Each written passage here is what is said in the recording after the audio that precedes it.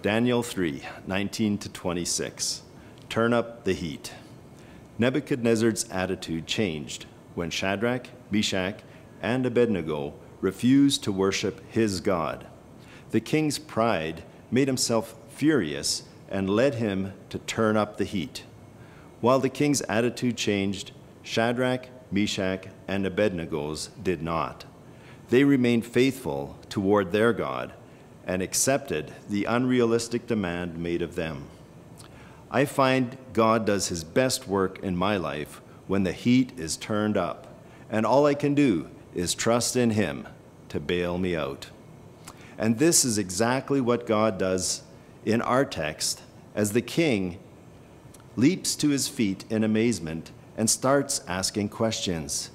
It was clear to all those present that God was protecting his faithful servants.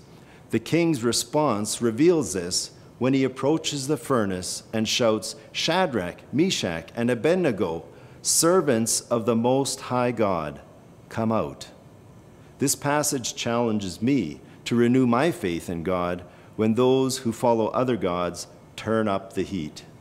I pray God will be glorified as those around us observe him acting in ways they could not imagine when they see him walking in the fire with us.